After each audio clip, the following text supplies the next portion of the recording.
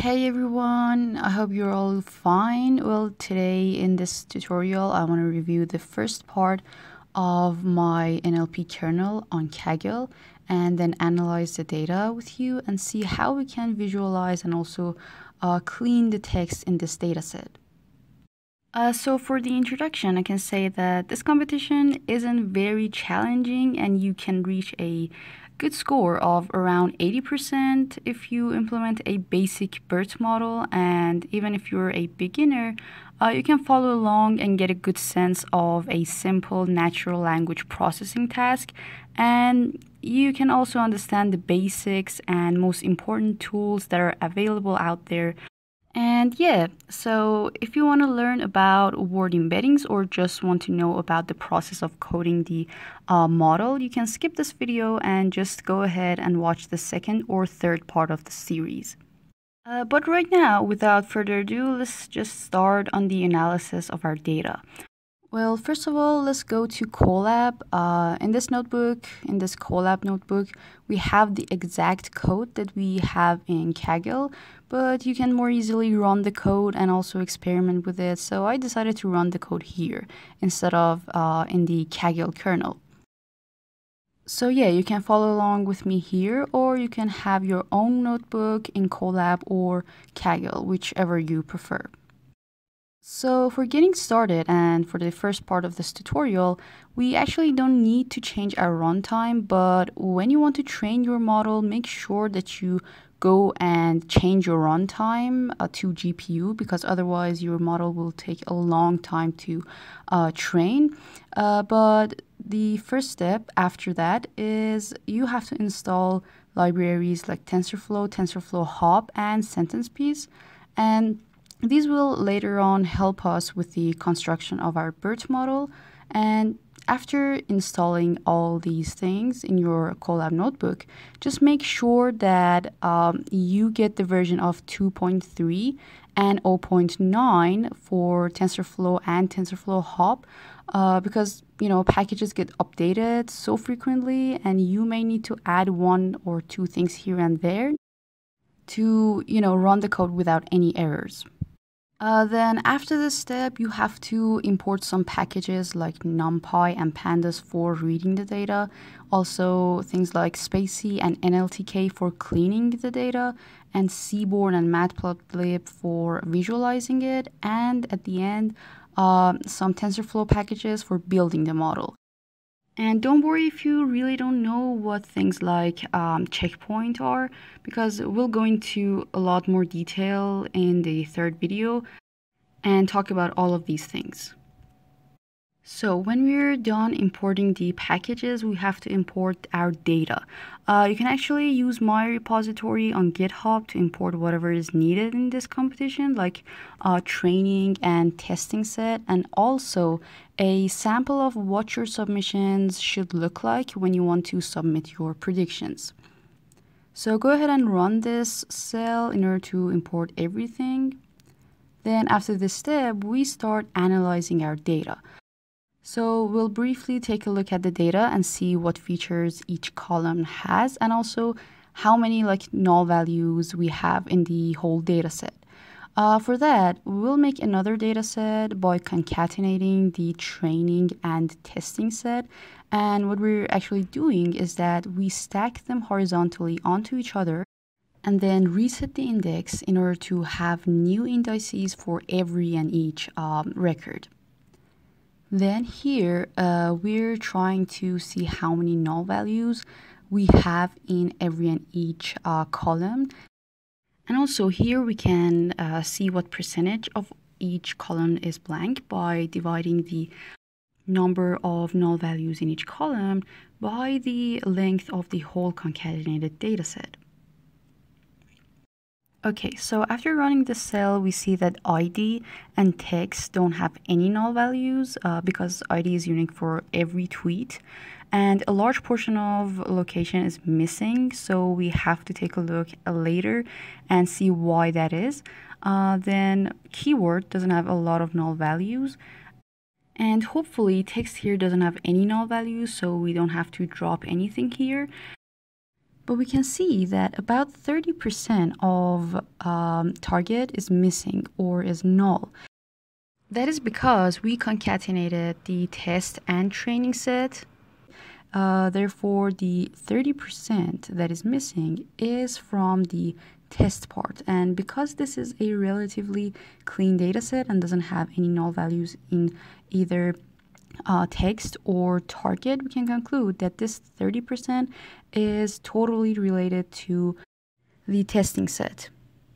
So moving on, we fill the null values with no keyword and no location. Then we start visualizing the data we have in each column. So we start with a location field and say group all the tweets by their location, and then count each one and see which location was the most common among all of them and was mostly repeated. Then we sort the values in descending order so we can see the most common location that the tweets were generated from. So after running this cell, this plot will show up and we can see the top 30 locations we have on the dataset.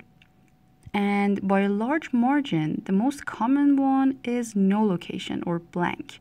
And then other tweets are mostly coming from places that have English as their first language. And if we look a little bit closer, we can see that we have places like everywhere in this field, and that's because these were not automatically generated and were mostly given by users. So this is not a very useful column for prediction or labeling the text due to its subjectivity. So we move to the keywords. Keywords are actually parts of the text that are kind of like the most important word in a sentence that can decide for the label of the text and have an important impact on whether or not this tweet is reporting a disastrous or non-disastrous event. So here, for visualizing the data, we want to separate the disastrous and non-disastrous tweets from each other, and then group them by keywords, then see what are the most repeated and kind of most important keywords that were used in this whole dataset. For this plot, I used Seaborn to make two vertically aligned bar plots, and the disastrous keywords will have the color of red and non-disastrous ones will have the color of green. And then here we set the titles and axis tick labels, and after running the code, we see the graph below. A lot of disastrous tweets don't have any keywords, as we can see here. But other common keywords are things like outbreak, derailment, and typhoon, and etc. Just pay attention that because our text field isn't clean, the keywords that were generated from this column aren't clean either. So cleaning the text field will be one of the important steps that we have to take in order to classify the text as best as we can.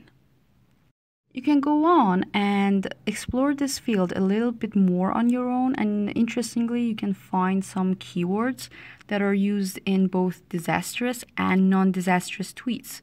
And also you can generate more features from the text column, like the number of punctuations used in the tweets, also the number of like URLs or stop words that were used, and then visualize them to see how they're different in the disastrous and non-disastrous tweets.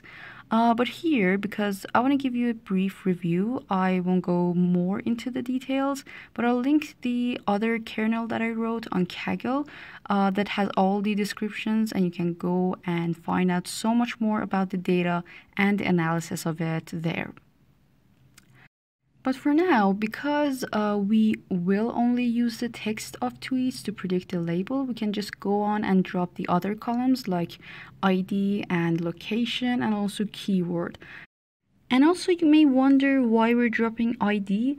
It's because there's no pattern between different values of IDs because they're unique for every and each tweet.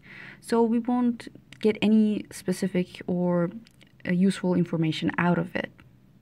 Okay, so we move on, and because we said that our text is sloppy and dirty, we have to design one function in order to clean our tweets so we can get the most important words or letters out and then give it to our model in order to predict the label of the text.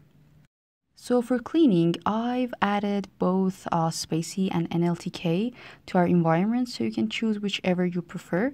And in this function, by using if and elif statements, we can experiment with all of them and then choose the one that gives us the best result.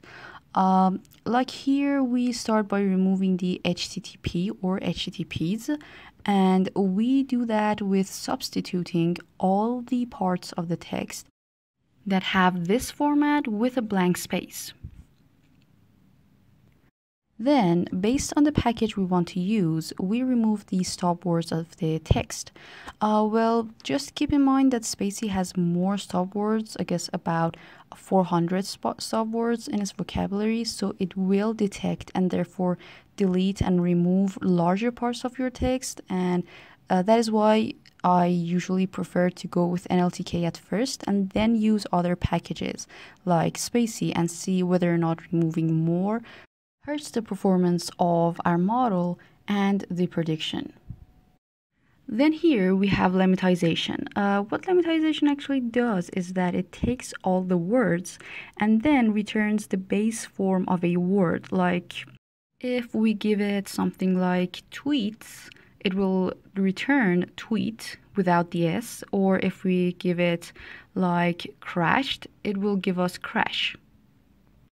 Then at the end, we delete the punctuations by using translate and then translating all the punctuations and substituting them actually with a blank space. And also, we can remove all the extra space that may be around words or letters.